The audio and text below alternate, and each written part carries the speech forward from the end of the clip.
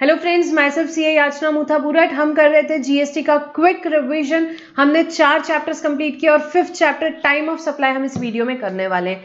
Friends, ये summary book अगर आपके पास नहीं है, क्योंकि हमारा रिवीजन इसी के बेसिस पे है, अगर ये आपके पास नहीं है तो हमारी वेबसाइट www.icaleague.com से आप ये समरी बुक डाउनलोड कर सकते हैं। और अगर अभी तक के आपने यूट्यूब चैनल को सब्सक्राइब नहीं किया है तो प्लीज आप यूट्यूब चैनल को सब्सक्राइब कीजिए ताकि लेटेस्ट वीडियो आपको फटाफट मिल जाए। सो फ्रेंड्स, अभी हम करने वाले हैं टाइम ऑफ सप्लाई वाला हमारा chapter. And yes, this summary book is also available on our Facebook page. Facebook पे आईसीए लीग, एक तो मेरे फेसबुक पेज पे, एक icleague.com पे और यूट्यूब पे, ये तीनों जगह पे आपको डेटा कंटिन्यूसली मिलते रहेगा। सो फ्रेंड्स, हम स्टार्ट करेंगे हमारा अब next chapter which is regarding what time of supply, chapter number 5। Chapter number 5 time of supply. Regular students को मैं बता दूं, जो हमारे मॉड्यूल 1 में ही चैप्टर नंबर 6 दिया हुआ है टाइम ऑफ सप्लाई, वो हम यहाँ पे डिस्कस कर रहे हैं। सो time of supply where the tax. अब टाइम ऑफ सप्लाई मतलब क्या, सबसे पहले बेसिक समझो। टाइम ऑफ सप्लाई मतलब, ठीक है, सप्लाई मैम समझ गया, टैक्सेबल इवेंट है, पर टैक्स कब पे करें? व्हेन द लायबिलिटी टू पे tax arise is determined by what? Time of supply. When the liability to पे tax is determined by time of supply. आपको याद हो तो मैंने सेकेंड वीडियो में ही ये बोला है कि भाई सप्लाई अगर होता है तो सप्लाई गुड्स का है कि सर्विस का है, फर्क पड़ता है क्या?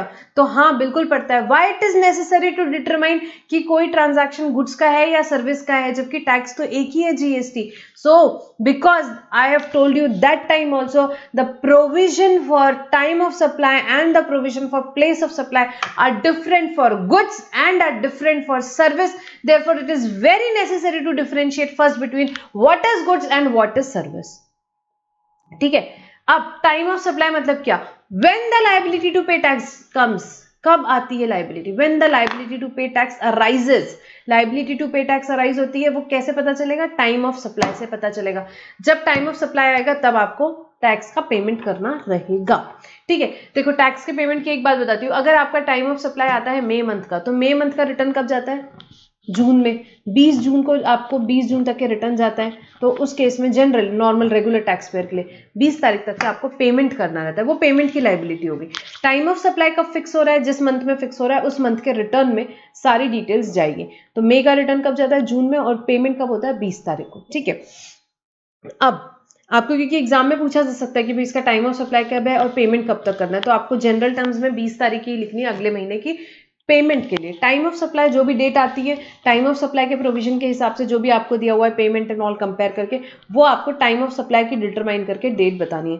99% इस चैप्टर पे आपको प्रैक्टिकल क्वेश्चन ही पूछना चाहिए। एमसीक्यू बेस्ड पूछेंगे डेफिनेटली, और प्रैक्टिकल क्वेश्चन हमने रेगुलर बुक में बहुत सारे इसके क्वेश्चन ऑलरेडी डिस्कस किए हुए हैं। अब प्रोविजन यहाँ पे रिवाइज करते हैं।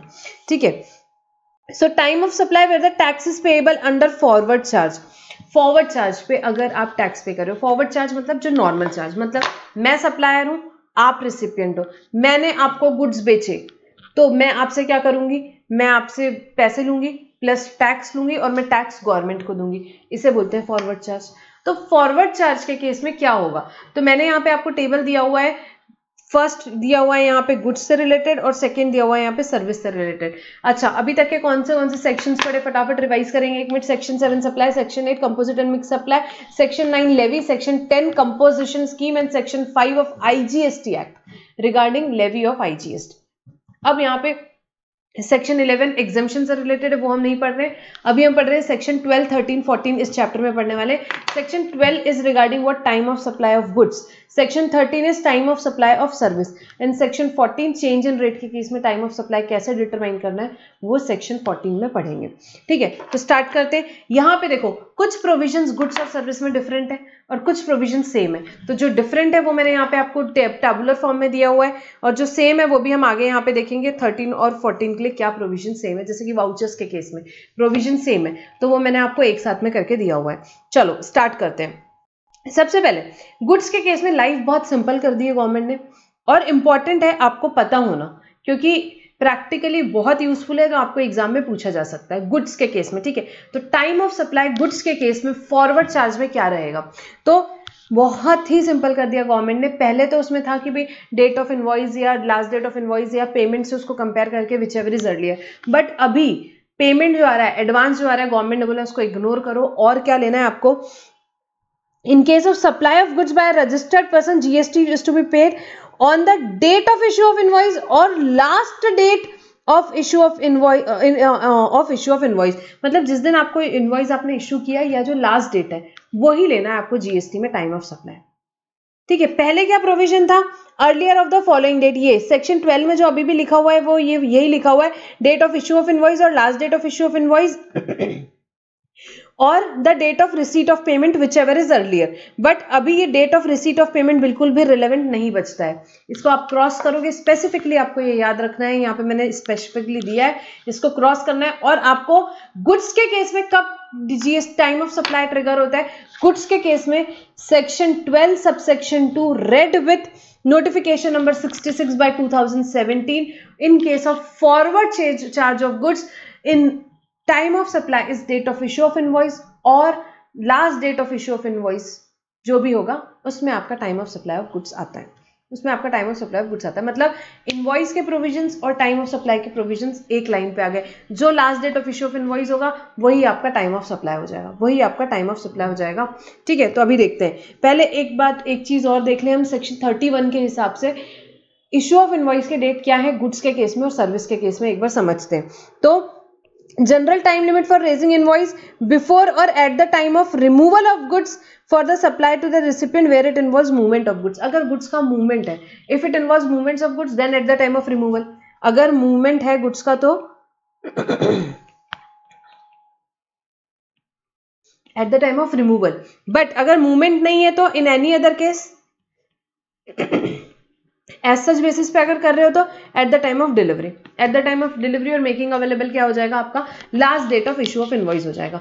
तो रिमूवल है तो at the time of movement, अगर रिमूवल नहीं है तो उस केस में at the time of delivery of the goods और making it available to the recipient आपका last date of issue of invoice. In case of क्या हो जाएगा यहाँ पे आपका ये हो जाएगा इशू ऑफ इनवॉइस का टाइम. इनवॉइस कब तक इशू कर सकते हो, बिफोर और at the time of, before और एट द टाइम ऑफ. देखो ये नोट्स अगर आप अच्छे से पढ़ते हो एग्जाम के दिन भी आपको इससे रिवाइज करना बहुत ईजी होगा. जो भी चैप्टर्स यहाँ पे कवर्ड है, क्यों, क्योंकि हर एक इंपॉर्टेंट वर्ड को मैंने रेड में मार्क किया है. हर एक इंपॉर्टेंट वर्ड जो इंपॉर्टेंट है आपको एग्जाम में प्रेजेंट करना है वो सब कुछ आपको यहाँ देखोगे तो रेड में मार्क्ड है. स्पेसिफिकली ऐसे कुछ भी कहीं भी कलर्स नहीं किए हुए, इंपॉर्टेंट वर्ड्स को यहाँ पे रेड मार्क किया गया, अमेंडमेंट्स को ग्रीन से मार्क किया होगा, तो आपको काफी इजी होगा पढ़ने के लिए.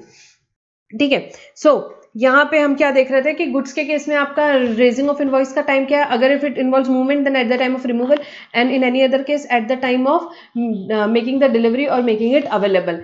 तो सेम वही क्या हो जाएगा. अब मेरे को बताओ, बिफोर और एट द टाइम ऑफ लिखा है तो क्या इनवॉइस रिमूवल के पहले बन सकती है? हाँ बिल्कुल बन सकती है. This is the last date of issue of invoice. This is what, this is the last date of, ये last date of issue of invoice है. इनवॉइस इसके पहले बना सकते हो, इसके पहले बनाओगे तो टाइम ऑफ सप्लाई भी पहले ट्रिगर हो जाएगा और टैक्स का पेमेंट भी पहले करना पड़ेगा. ठीक है. ये था गुड्स का केस, ये गुड्स का केस था. अब सर्विस का देखते. सर्विस के केस में कब तक इनवॉइस इशू करनी पहले ये देखते, फिर देखते टाइम ऑफ सप्लाई क्या होगा. तो सर्विस के केस में नॉर्मल सर्विस, अगर जो मैं सर्विस दे रही हूँ चार्टर्ड अकाउंटेंट की सर्विस, तो 30 डेज है बिफोर और after the provision of service, but with in 30 days. Maximum 30 days में मेरे को मेरा इनवॉइस बनाना है. And 45 days in case of insurance company, banking, financial institute from the date of supply of service.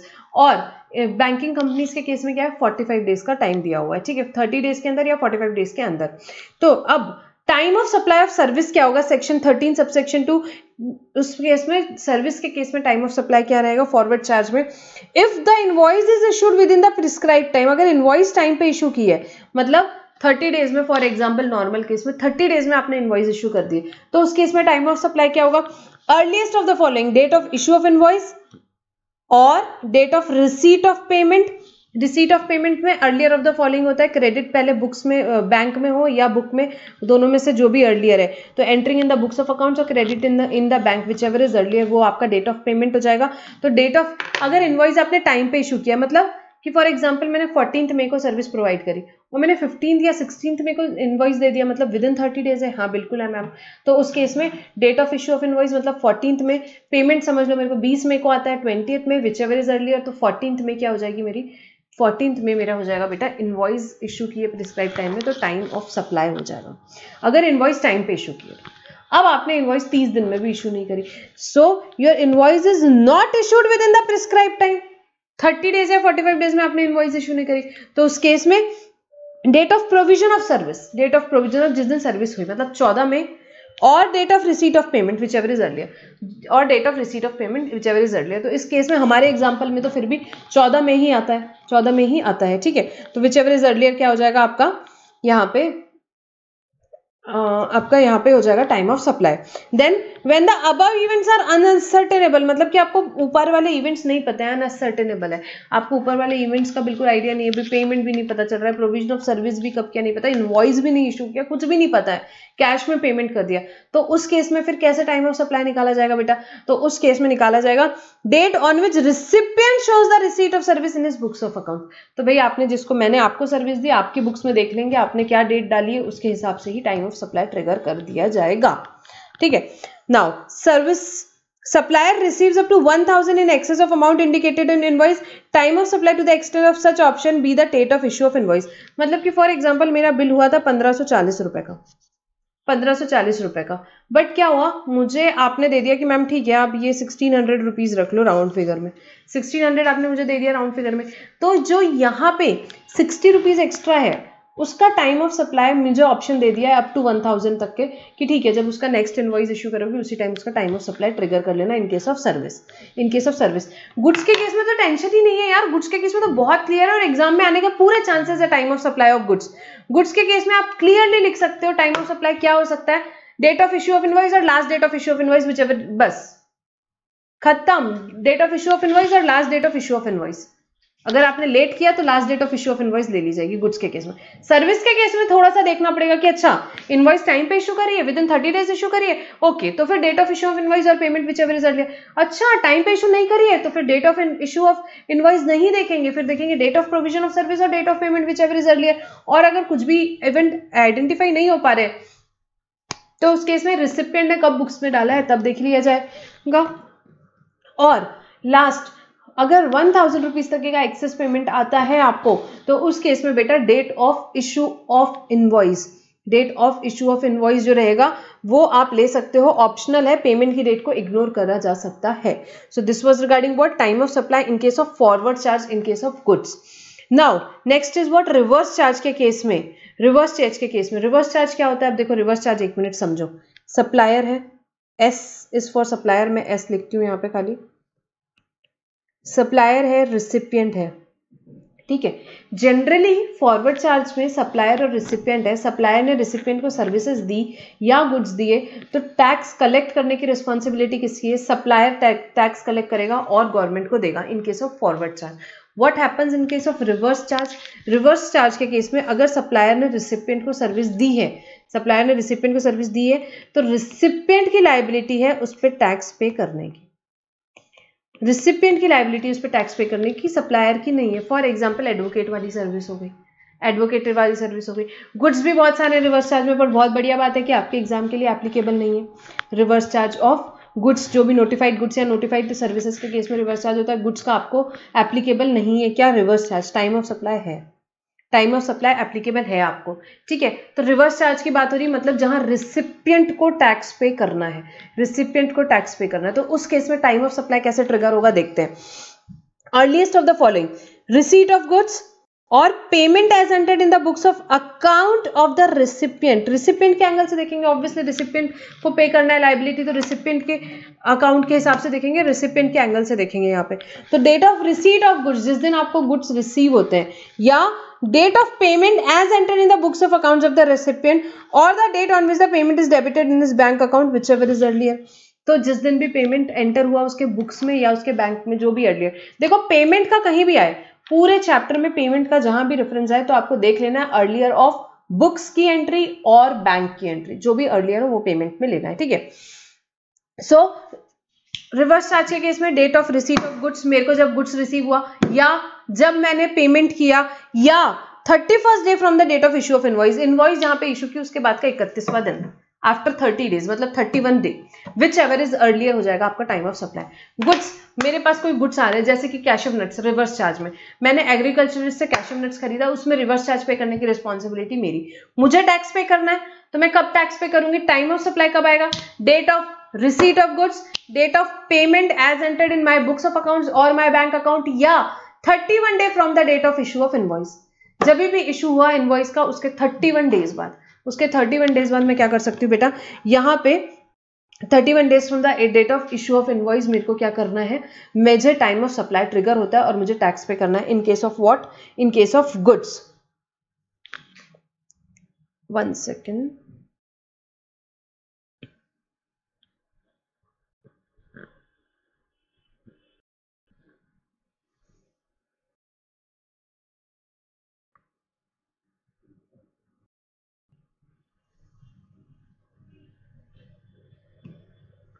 हाँ, तो इन तीनों में से कुछ कौन सा first date of receipt of invoice, second date of payment and third 31 days from the date of issue of invoice, ठीक है।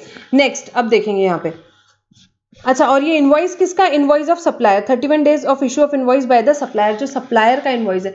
रिवर्स चार्ज में क्योंकि आपको भी कंप्लायंस करना पड़ता है, रेसिपिएंट को भी इनवॉइस इशू करना पड़ता है, बट यहाँ पे जो इनवॉइस बोल रहा है वो किसका बोल रहा है, सप्लायर का इनवॉइस बोल रहा है।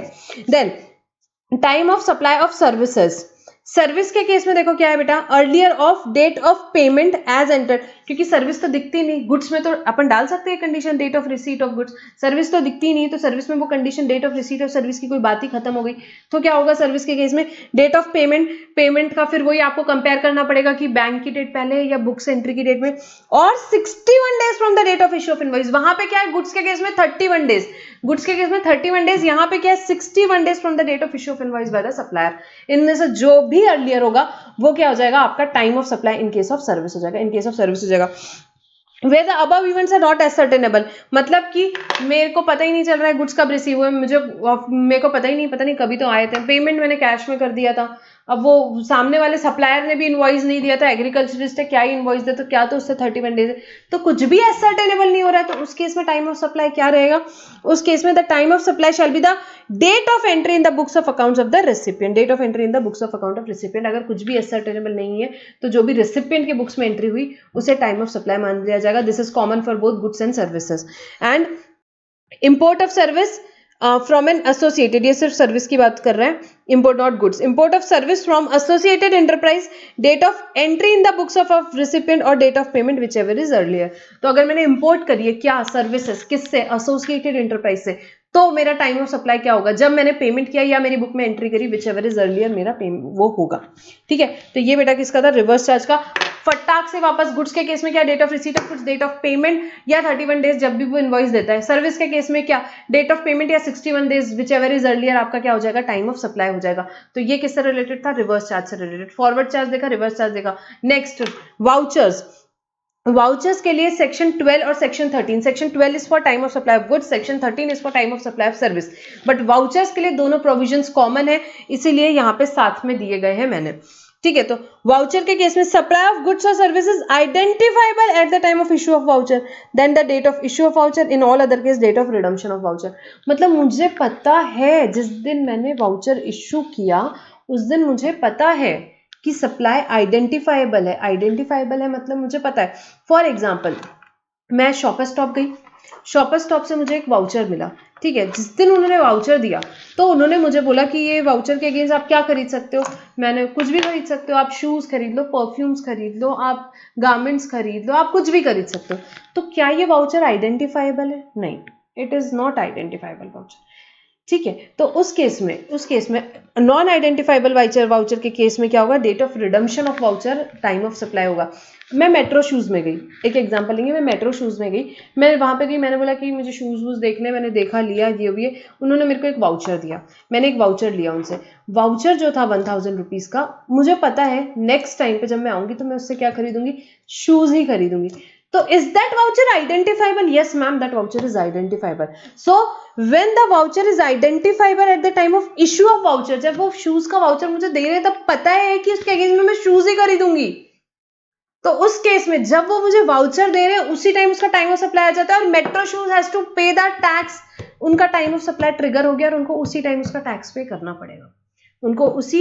फॉर एग्जाम्पल उन्होंने मुझे मई में वाउचर दिया, तो मई का रिटर्न जब भी जून में जाता है 20 जून को उनको उसका पेमेंट करना पड़ेगा, बट उसका टाइम ऑफ सप्लाई कब ट्रिगर हो गया, मई में ट्रिगर हो गया। उन्होंने मेरे को 15 मई को वाउचर दिया, 15 मई को मेट्रो शूज का वाउचर का टाइम ऑफ सप्लाई ट्रिगर हो गया।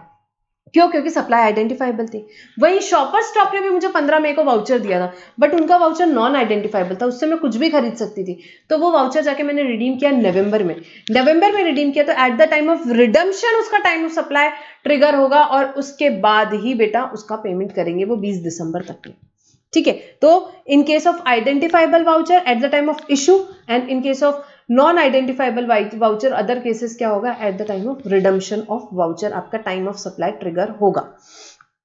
Time of supply of goods and services in the residual cases.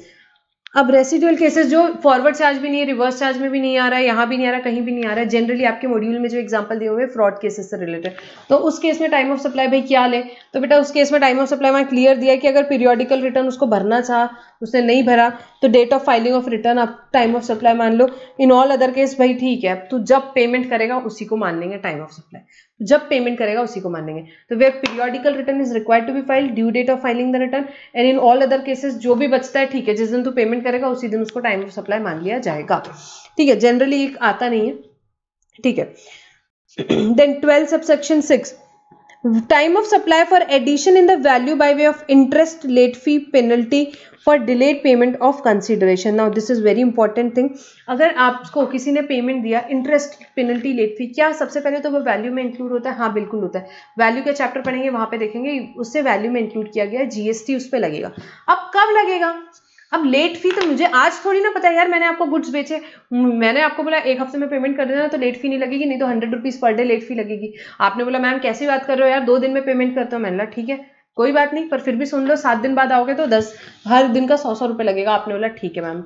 आप आए 2 महीने बाद, आप आए 1 महीने बाद, आप आए 3 महीने बाद, तो जिस दिन मैंने आपको गुड्स दिए क्या मुझे उस दिन पता है कि आप कितने दिन बाद आओगे, कितनी लेट फी लगेगी, कितना इंटरेस्ट लगेगा, कितनी पेनल्टी लगेगी? नो, नहीं पता है। सो इस कारण से इंटरेस्ट लेट फी जो है, इंटरेस्ट लेट फी पेनल्टी है जो भी डिलेड कंसिडरेशन के कारण, इंटरेस्ट लेट फी पेनल्टी किसे? Delayed payment of consideration, payment late हुआ उसके कारण इंटरेस्ट लेट फी पेनल्टी जो भी लगता है बेटा, उसके लिए उसका टाइम ऑफ सप्लाई कब होगा? जब वो आप मेरे को इंटरेस्ट पेनल्टी लेट फी दोगे तब। उसमें वो अगर वो मैं फॉर एग्जांपल ये मैंने आपको मोबाइल सप्लाई किया, जिस दिन मैंने सप्लाई किया time of supply of goods क्या बोलता है? Last date of issue of invoice और issue of date of issue of invoice whichever is earlier. तो मैंने आपको जब इशू कर दी इनवॉइस उस टाइम पे आपका इसका टाइम ऑफ सप्लाई ट्रिगर हो गया, बट आपने मेरे को पेमेंट नहीं किया।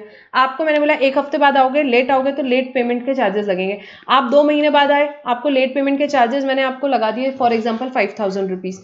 तो वो जो 5000 रुपीज है बेटा उसका टाइम ऑफ सप्लाई कब आएगा? 2 महीने बाद, जब आप वो मेरे को पेमेंट दोगे। सो addition in value by way of interest, late fee, penalty for delayed payment of consideration, time of supply is date on which supplier receives such addition in value, supplier receives such addition in value. And then ये था section 12 और 13 हमने पढ़ा, first forward charge, second reverse charge, third vouchers हमने यहाँ पे पढ़े और डिलेड पेमेंट ऑफ कंसिडरेशन से रिलेटेड चीजें, रेसिडुअल केसेस पढ़े और डिलेड पेमेंट एंड कंसिडरेशन। तो ये था section 12 time of supply of goods और time of supply of service, हमने कंपैरेटिव बेसिस पे पढ़ा।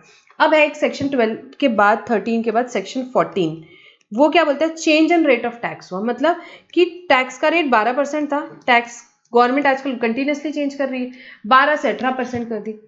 तो अब टाइम ऑफ सप्लाई कब का ले? इसके पहले कुछ इवेंट हो गए, सप्लाई पहले हो गया, इनवॉइस बाद में हो गया, पेमेंट पहले हो गया। इनमें से कोई भी इवेंट, 3 इवेंट्स होते हैं, एक तो इनवॉइस इशू करना, date of issue of invoice, या रिसीट ऑफ पेमेंट, या सप्लाई ऑफ गुड्स। ये तीनों में से कोई इवेंट पहले हुआ, 1 2 बाद में हुए, 2 बाद, 1 पहले हुआ, 2 बाद में हुए, 2 बाद में हुए, 1 पहला हुआ, कोई भी 1 पहले, कोई 1 बाद में, वॉटएवर, इन तीनों में कोई भी कॉम्बिनेशंस में आपके इवेंट होते हैं। या तो आपका सप्लाई और इनवॉइस पहले हो गया, पेमेंट बाद में हुआ, ठीक है, या आपका पेमेंट पहले हो गया, सप्लाई और इनवॉइस बाद में हुआ, ऐसा कोई भी कॉम्बिनेशन हो सकता है। तो उस केस में, चेंज इन रेट के केस में हमको कैसे टाइम ऑफ सप्लाई डिटरमाइन करना? तो अभी एग्जाम के हिसाब से बहुत सिंपल पढ़ते हैं, सेक्शंस पे नहीं जाते, एग्जाम के हिसाब से आपको रेट कौन सा पिक करना है वो बस हमको देखना है। तो अगर change in rate of tax हुआ है तो आपके 3 इवेंट्स होते हैं, जैसे मैंने बताया, issue of invoice, supply of goods and services and receipt of payment. This 1 2 and 3 जो ये बीच में ब्लू बॉक्स में दिए हुए, ये तीनों में से आपको देखना है कि 2 इवेंट कहाँ हुए, कोई भी दो, जिस साइड हुए वो रेट ले लो, खत्म, शॉर्टकट। तो any of the 2 events, if before the change in rate then old rate ले लो आप, और any of the 2 events after the change in rate then new rate ले लो आप। बस जो प्रोविजंस में लिखा है उसका समरी यही है कि सप्लाई ऑफ गुड्स और सर्विस या रिसीट ऑफ पेमेंट या इश्यू ऑफ इनवॉइस, इसमें से दो इवेंट्स अगर पहले हुए हैं, यहाँ पे जैसे कि हमारा एग्जांपल हम ले रहे थे, पहले हुए हैं तो पुराना रेट ले लो, नए बाद में हुए हैं तो नए रेट ले लो। तो फॉर एग्जांपल सप्लाई और इनवॉइस जब मेरा हुआ तब 12% का रेट चल रहा था, और जब पेमेंट हुआ तब 18% का रेट चल रहा था। तो उस केस में मैं रेट क्या लूंगी, रेट टाइम ऑफ सप्लाई कब ट्रिगर होगा, टाइम ऑफ सप्लाई बेटा 12% के हिसाब से हो जाएगा, टाइम ऑफ सप्लाई के टाइम हो जाएगा 12% के हिसाब से आपका टाइम ऑफ सप्लाई ट्रिगर हो जाएगा। बस इतना ही पढ़ेंगे, इसके बारे में आपको इतना ही याद रखना है। Then time for payment of tax in case of joint development agreement in case of real estate sectors.